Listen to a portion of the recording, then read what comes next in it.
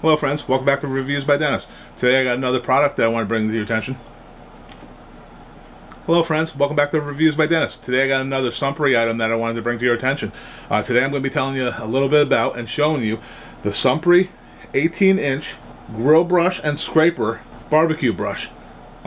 This is a bristle-free, safe barbecue brush, and this is the pouch that it comes in. Nice drawstring pouch. So I'll open that up. And as I said, it is 18 inches, so that way you got a little bit of arm's length, because most people, when you're cleaning the grill properly, you want to clean your grill while it's still warm. And being that it's an 18-inch handle, it gives you a little extra reach, so that way you're not getting right in there and you don't have to worry about the heat bothering you.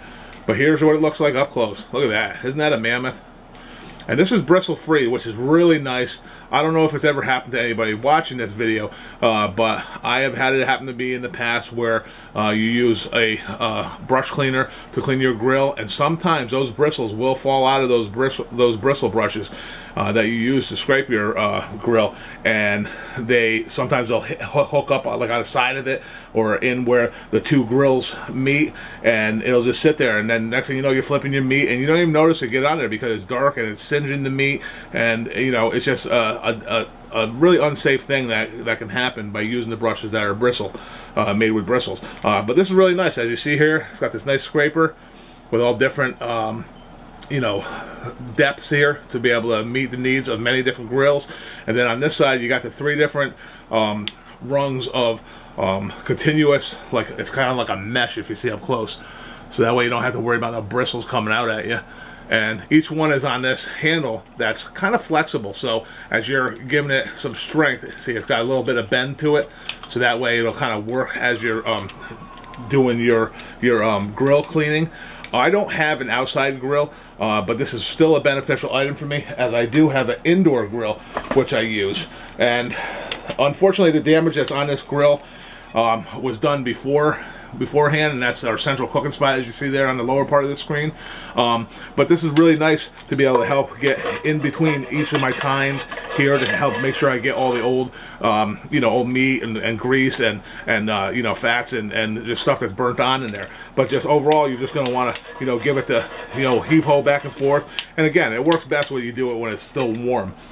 But you're not just limited to using it for a grill. It works really well on your stove tines too. I don't clean my interior of my stove very often because most of the time I'm using you know, cookie sheets and stuff like that, and at the bottom I have like one of those kind of like a Silpat thing to like catch drips and stuff like that. But this will work just as well on one of these.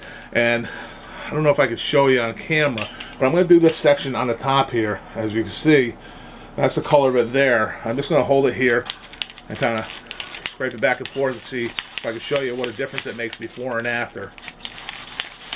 And this is without using any, you know, cleaners or liquids or anything like that. Let me make sure I get this center portion.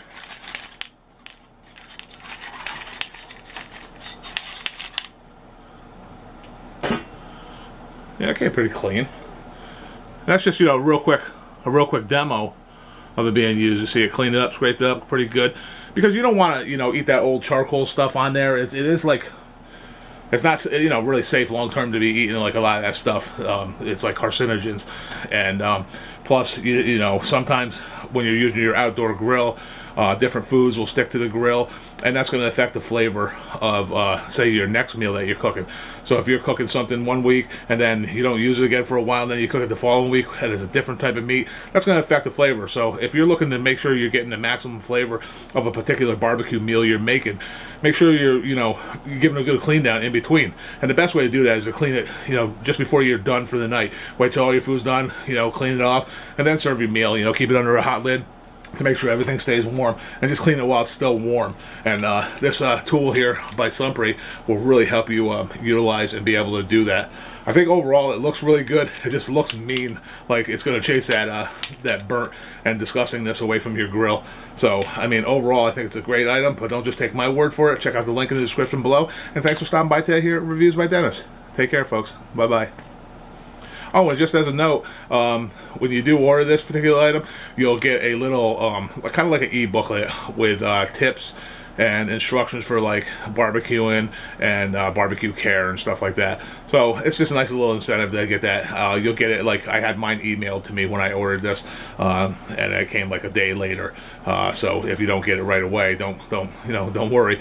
But it's like a 6 or 7 page thing that just gives you basic information on barbecuing, like temperature meats, like what's low, medium, rare, and stuff like that, like the temperatures when using a temperature meat thermometer and stuff like that. Okay, thank you very much, folks, for viewing. Have a great day. Bye-bye.